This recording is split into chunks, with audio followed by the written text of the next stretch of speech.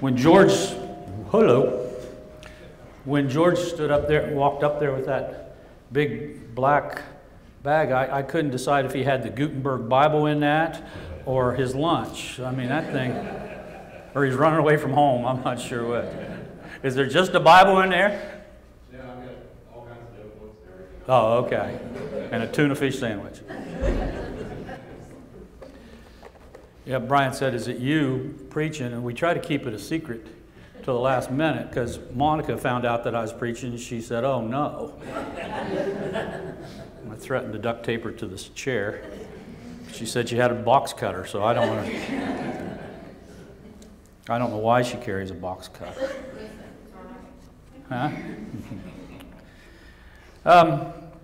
It's been a couple months ago, actually, that I talked to you about Jacob wrestling the angel, and we had some points there that we were talking about the three different ways, things that you got to meet God alone, you must expect or ask God for a blessing, and then the last point was you must meet Him at a point of weakness. And when I was making that point, I introduced the subject. I started talking about the term transformation, the idea that transformation is something that is expected of us, and it's something that we need to be concerned about and things we need to be doing. And we didn't get into it, and I even got a message from Delbert, and he was like, hey, I'm not sure I understand that term, and I don't think a lot of us understand totally what that means when we talk about transformation and the importance of it. Conversion is the point where you hear the gospel, you hear the truth, you believe it, you act on it, you're baptized, you repent of your sins, what you know that you have, and you are baptized for the forgiveness of your sins, and you're born again. That's the point where you go from darkness into light. And in reality, that's kind of like that's a legal transaction. That's when, at some point, we were lost, we can't pay the debt, we don't know how to do it, we can't cover our sin. God said, I'll send my son, we'll pay the debt, paid in full. That's the conversion process. When you were baptized into Christ, you were converted from a lost, dark world to the light. We all understand that. But that's the easy part. So much of that is done for us. So much of that is, we just have to accept it, we have to believe it, we just have to surrender and say, okay, I want that. But transformation is a whole lot more work on our part.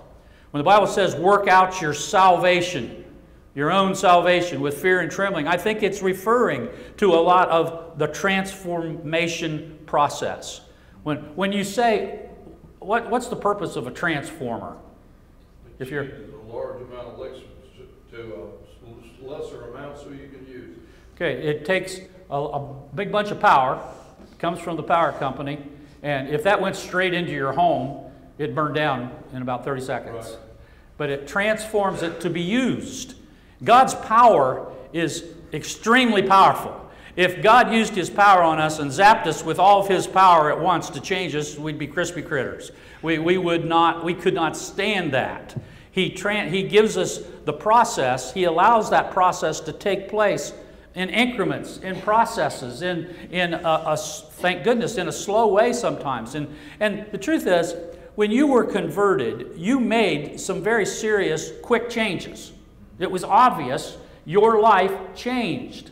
And that's good. If you didn't change anything about your behavior, about your heart, about your life, about the things you say and do and where you go, at the point of your conversion, you probably weren't truly converted.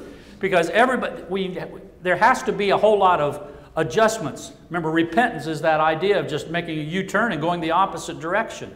But transformation, see, and what happens a lot of times is we get baptized into Christ, we feel that change, but then we get stymied. We think, okay, I made the change, and now we could be a Christian for years and not see real big change differences from that original point of being converted. Is that making sense? And so Colossians 3:2 or 3:10 says, put on the new self, which is being renewed in knowledge in the image of the Creator. Now, who's he speaking to there? Christians. All people had already been born again. They'd been converted. But now he's saying this is an active tense. He's saying now start doing this. Be renewed. Put on your new self in the knowledge, in the image of the Creator. How do you know what the Creator looks like? What Jesus say? If you've seen the Father, you've seen me. If you've seen me, you've seen the Father. Both ways. It worked both ways. So Jesus is our example. He's our model. We'll never live up to His standard, but He gives us something to shoot for. He gives us something to look at, and it's a perfect example. And so He's saying our job is to go to work and start being renewed. Clean up your act a little by little. Philippians 2:12 says, continue to work out your salvation with fear and trembling, for it is God who works in you to will and to act according to His good purpose. All right, wait a minute. Continue to work out. Okay, whose responsibility is to work on your salvation? You. But who helps you do that? How do you do that? You do it by willpower, by reading a good book, what's he say? It is God who works in you to will and to act according to His good purpose. Now, I like the Amplified version of that very passage. And if you ever use the Amplified version, it just puts in parentheses things that it explains different words in more detail. And he says it like this: continue to work out your salvation. That is, cultivate it, bring it to full effect, actively pursue spiritual maturity with all-inspired fear and trembling, using serious caution and critical self-evaluation to offend anything that might offend God or discredit the name of Christ. For it is not your strength, but it is God who is effectively at work in you, both to will and to work. That is, strengthening, energizing, and creating in you the longing and the ability to fulfill your purpose for His good pleasure. Wow, that's good. It's explaining. It's a team effort. And we have to do this with fear and trembling. Why does he say that? What's that mean when you go about something with fear and trembling? That mean to shake in your boots, or what's he mean? Take it seriously. This is not something you just flip, no, I'll do it, maybe. Yeah, it'll be good. No, he's saying this is important. You need to be concerned that you're focusing on this. And transformation, being renewed, is happening. And it's your responsibility, not someone else's. Only you can decide that you want to do that and you want to make that happen with the help of God and with others. So what is transformation? It's a lifelong process. It's a schooling process that's never finished until we are physically with the Lord. We are in a constant training school of life. We never have arrived at anything. We can't say, well, that's one thing I will never struggle with. That's a sure way of inviting the devil to come at you. You know, we've learned that. We've said, well, I'll tell you what, I'd never live in Chicago. That didn't work out too well for us. There we were. Or I'll never live here. I'll never do that. Or and then God says, well, I'll show you. So I've figured that out. Well, I'll never live in Hawaii. Let's see if that happens. Still waiting. It's a maturing process. Growing up in the Lord.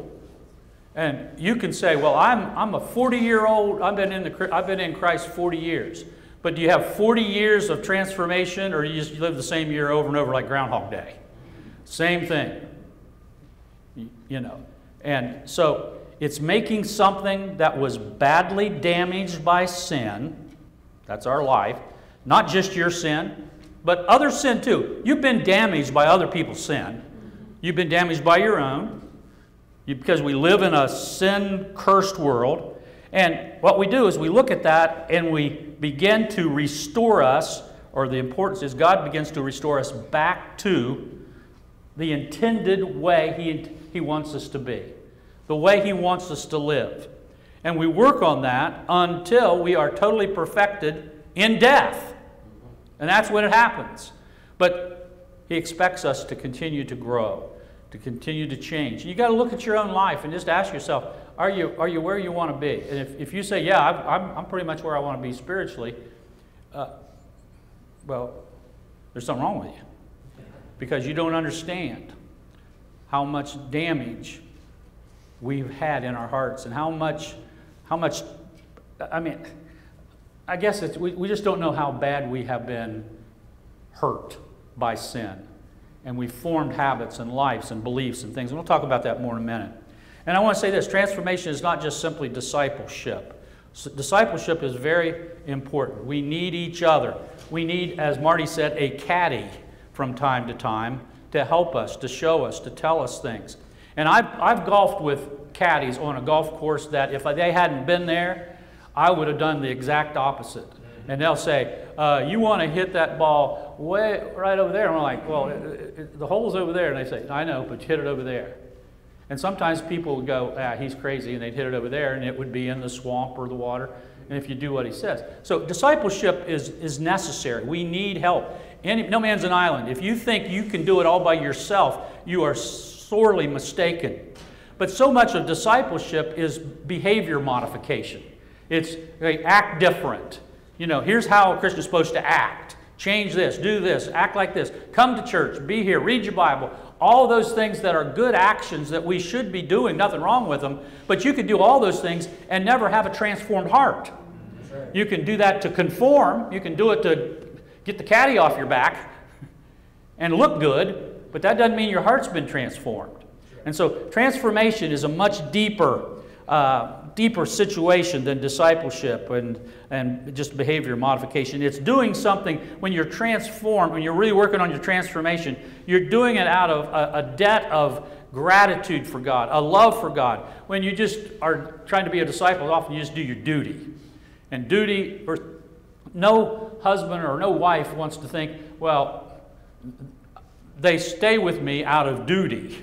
They live with me because it's their duty to do it. No, you want to be loved. You want to have a relationship where people do things to each other, for each other, and live with each other so that, because you love them or they love you. And that's what God expects and wants from us. And so 1 Peter, we talk about that in chapter 1 where it says that we do those things. We want to be transformed, because if you add to your faith goodness and knowledge and all those things, he says it talks about being able to participate in the divine nature. How do we do that? How do we participate in the divine nature? Be like God. Be like the Lord. How is that possible? Let me use this illustration. Marty, you're driving along sometime, and you've been in a lot of different places, industrial places and stuff, and you're going along and you're taking a walk, and you come upon a big toxic waste dump. You know, there's signs, but your curiosity gets the best of you. Next thing you know, you've fallen into that toxic waste dump. Can't get out. Nobody around. You're trying to climb out.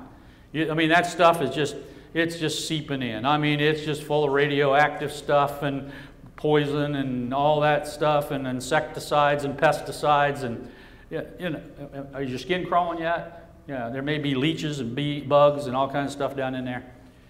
But somebody comes along, Ed comes along and says, Marty, what are you doing down there? Oh, I can't get out. And he throws you a line. He pulls you out.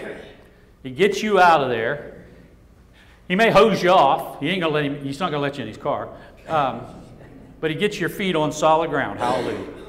Now, what's that describe? Exactly what the gospel's about. That's it. You were in a toxic waste dump called the world. And it's full of poison. And you were hosed off. You were baptized into Christ. And yet, you come up out of there, in God's eyes, you are pure as the driven snow. That's right. Your sins, the toxic waste has been washed away to some degree or another. When you look at When you're baptized into Christ, you are pure. You are saved. You are in a legal way right with God. But anybody that has been in a toxic waste dump and they've been hosed off a little bit, and yet you still got side effects. You know, you may grow a third ear. I mean, it's hard to tell what will happen. You've got all kind of problems. You develop health issues. And I think this is probably one of our biggest mistakes and flaws that we made over the years. We were so willing and wanted, and it's a needed thing, to go out to highways and byways and baptize people and get them from darkness into light. But we forgot that they came out of a toxic waste dump. And we expected them to change and to be able to live the life that God wants them to live with not a lot of help. And I think that when we understand that, this is the point where if I was starting all over, if I was starting a ministry all over, I'd focus on this more than anything else. That we still need to reach out. We need to baptize as many people as we can. But we need to understand just how damaged each of us really are. How much trouble, how hard it is to get that effect of the world off of us. And you cannot do it overnight. You can't do it by yourself. You can't do it without God and without a willingness on your part to be open and honest about how much damage you really have. And oftentimes you don't even know how damaged you are. Because you've lived in this world for so long, it's just normal. And I think we frustrated people and we expect people, we put too much on people to think, well, they changed. And then we're disappointed when we wonder why they left, or why they quit, or why they don't show up, or why you have to hound people to come to church on Sunday, to go after them, because they're still got the toxic effects of the dump on them. Are they saved? Yeah. To a point, at some point they can decide to walk away and jump back in the pit. And often people do. But I think that I don't want to leave the wrong impression. Jesus paid it all to him I owe. He has left the crimson stain that makes me white as snow. That's still the truth. That's still a fact. But we still have a responsibility to grow. The Bible talks about when you're appointing elders, it says don't appoint a novice because they don't know what they're doing yet. They got to grow into it. And often we put things on people before they're ready. We expect things out of people before they're ready. And we need to do our best to figure out what it takes to help people add to their faith goodness and knowledge and self-control and perseverance, godliness and kindness. Why? Because it says in verse 8, if you do that in increasing measure, it will keep you from being ineffective and unproductive in your knowledge of our Lord Jesus Christ. I think it needs to be spelled out straight up when a person becomes a Christian right up front. You're going to be expected to grow. You're going to be expected to change and mature, and don't expect it to happen overnight. You know, I love golf, and it's not for everybody, and it's the most frustrating thing that you can do. I mean, anybody that shot par and quit is they're just a loser. I mean, it just blows your mind, doesn't it? Yeah. I mean, I might quit if I shot par. I'd just hang it up and say, yeah, I shoot par. And that'd be the end of it. But my grandson, 2 grandsons, would go along with us sometimes when we play, and you know, they just ride along in the cart and want to drive and run over things. But they would get out and hit the ball, and you know, they're terrible. And Hudson said the other day, he said, I want to play golf this spring, but he said, I'm horrible at it. And I said, Hudson, everybody is horrible at it. At this stage, you may be good, you just don't know it. But anybody that starts is horrible at it. And you know, the truth is, anybody of you that's just been recently converted, you're horrible at it. And don't think, well, I just can't do this because I'm horrible at it. So is everybody else. Now, we may have learned along the way, the older we get, there's certain things that we think, well, I ain't going to do that anymore because that doesn't pay. You know, you touch the burning a hot stove a time or two, you figure out that you don't do that anymore. But as a new Christian, there's so many things that we're just not going to be good at, but all he says is add to these qualities in increasing measure, little by little in every way, little by little in every day. That's how we got to live and not get too discouraged about that. And so salvation is free. It's not earned, but growth is expected. Not as payment on the debt, but because God wants us to be happy and useful and free from the harmful effects of the toxic waste dump. But we still have to address how to make this happen. What does it take to move forward in the process? Well, let's spend a little bit of time in talking about that. What's the number one most important thing in our transformation process? Jesus said, you shall know the truth, and the truth shall set you free. Without the truth, there is no chance of transformation. You have to know the truth. You can't rid yourself of the toxic waste side effects without the truth. But here's the thing, the truth that we have to accept, the beginning of transformation. You are far more damaged than you believe. You are far more locked in to certain kinds of thinking that's not the truth than you know. You think you know, but you don't know what you don't even know. And that's really confusing. I'm confused and I just said it.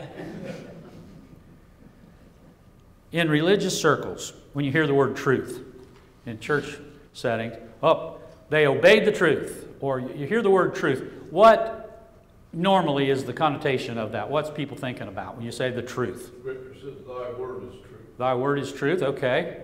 What you need to do to become a Christian. What you need to do to become a Christian. They obeyed the truth. And the herald of truth, the word of truth. These are things that a lot of churches, there's nothing wrong with that. Doctrine is important. We understand that. But when we talk about truth in most circles, in a lot of churches, all they're talking about is doctrine. What you must do. What's acceptable. What's not acceptable.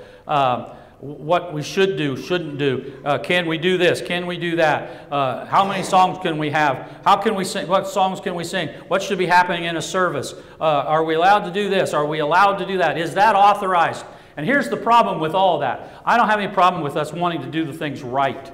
But so much of that is man-made. So much of it is nothing based on Scripture. It is based on people's opinions and years and years and years of tradition. Amen. And the problem with the reason why it's dangerous is this. When you're focusing on those issues, that becomes your truth. And you've got so many things in your life, in your heart, that really need to be focused on.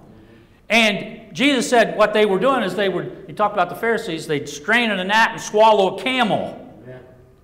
And so when we are focusing on how to do things, procedures, all these kind of things, we're not focusing on the real truth. That's not the maturing process. That does not transform us in any way. Matter of fact, it's a roadblock to our transformation. And so when people start, well, I think we need to do this, I think we need to do this, I say, okay, I understand that, I appreciate that, but are you working on your own heart? Are you looking at yourself? Are you really seeing the truth about who you are and focusing on the most important thing? What's the opposite of truth? A lie. Lie, and I want you to, if you're writing anything down, you don't have to, but I'd like for you to write this down. A lie is the root or the catalyst for all sin. I'll say it again. A lie is the root or the catalyst for all sin. Let me explain. Adam and Eve in the garden, walking along, been there who knows how long, loved God, trusted God, being blessed, had no reason to disobey Him, never even thought of it, trusted Him. Along comes Satan And how does he approach? With a lie. It starts with a lie and a half-truth. Did God say? Well, he's trying to do this. He's trying to keep you. And he planted a lie, not the truth. What was the truth? The truth was God loved them. He cared for them. He served them. They had everything perfect. They hadn't even thought about sin. They didn't know what sin was. But as soon as we bite on the lie, sin becomes very, very obvious, easy to fall for. And when you look at that is when their belief in the Father was destroyed or damaged by a lie, it was easy for them to walk away, to do what they did, to not trust the Father anymore. And here's the truth. We live in a culture of deceit. Everywhere you look is lies. You can't believe anything you hear anymore. I mean, Pete's he's a great guy, but I don't trust half the things he says. No, that's not true. But this world is so full of deceit, and it's permeated with lies. Politics, come on. That press secretary comes on TV, she ought to have a name tag. It says, press secretary, personal liar, professional liar. Her job is to take the bad stuff and turn it and lie about it, and you know she's lying because her mouth is moving. And I'm not saying that's nothing about Republican, Democrat. It's just in politics in general. Advertisements are just full of lies. If you buy this car, I mean, you're gonna, everything's gonna be perfect. And take this drug, and boy, you're gonna be able to fly to the moon. I mean, do all these things. All this stuff. Every commercial is full of something that's full of deceit. Everywhere you look, you're being told lies. Education, our kids are being lied to every day in their schools. Amen. And so, the truth is, we have a very hard time believing the truth because we're flooded so much with lies. And we don't know the difference sometimes. If you hear something often enough and over again and everybody's saying it, eventually, maybe at first you didn't believe it, but now you do. And you just begin to live with that lie. Transformation requires us believing the truth. And the reason we don't have, or we haven't matured in Christ, is that we believe the lies more than we believe the truth. Do you think that's true? Yeah. You see, if you're just listening to a sermon or a class or anything would really change our character and cause us to be transformed, we would be spiritual giants right now. It takes more. See, for every principle, every action, there is a reaction, an opposite reaction. God comes along and He tells us the truth. You hear the truth. I may preach to you the truth about something. Mike teaches you the truth. But for every action, there is a negative or opposite reaction. So, what's Satan's job? Doubt it. There's a reason why. I don't know if I buy that. I'm not sure. God loves you no matter what. Well, Satan says, how could He love you the way you are? How could you do that? How could you believe that God could love you? Or, if He loved you so much, why did He let this happen?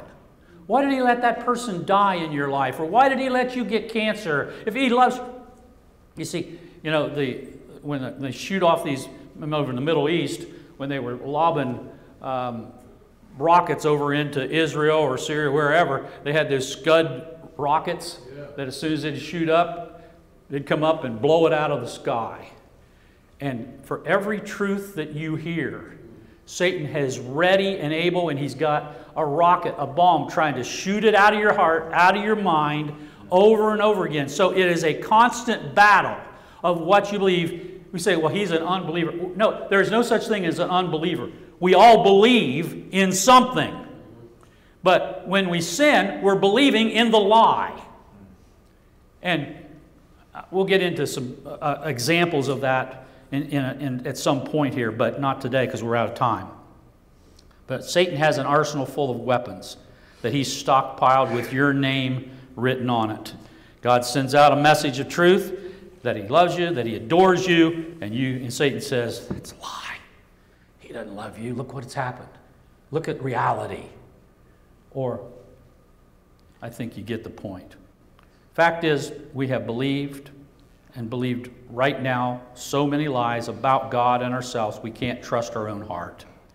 It has been conditioned and diseased by our sin and even the sins of others. Jeremiah 17:9 says, the heart is deceitful above all things. Every sin we commit is based on a lie. Sin is an act of faith based on a lie. You do something that you say, I just had to do this, that's a lie. It was based on a lie. Well, they made me mad and I said this, and you didn't have to say that. It was based on a lie. We can get into more details in a little bit, not today. But transformation only happens when we're able to recognize the lie in any given situation.